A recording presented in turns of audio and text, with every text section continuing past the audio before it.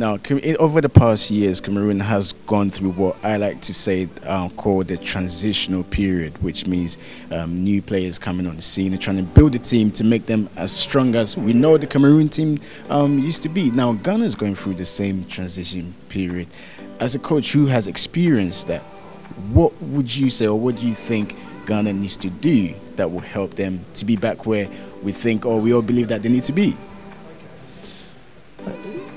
There was something in Cameroon what I didn't understand in the beginning, and that was they were not patient.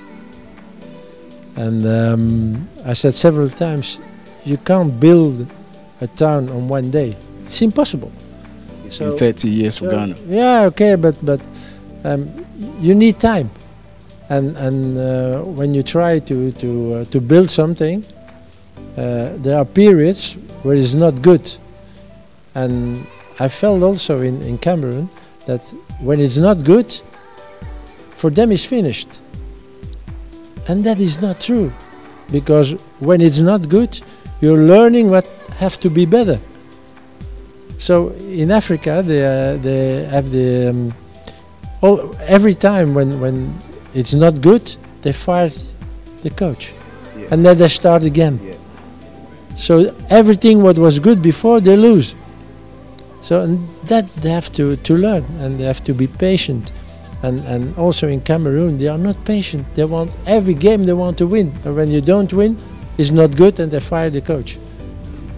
You have to change that mentality, because you can't build something when every time when it's not good, you put the chief out and take another chief, and maybe he works on a different way, and then you have to gain to adapt and to adapt. And this is, I think, what they have to learn: patience. And were the players that you selected, or the players that were available to you, was it a thing where the players were just more hungrier to succeed? I think that there was something was very important. It motivated the players who were with us in Gabon, because those who were not there were very good players, were players with a name, and they were not there. So the players who were there, they said to themselves, no, we are going to prove what we can do. And it has been an extra motivation for us. Now, I'll ask you that question because a lot of Ghanaians are calling for the national team to involve in more local-based players. Yeah. That's why I asked you that question, because it seems like the stars that are playing abroad, kind of like have a chip on their shoulder.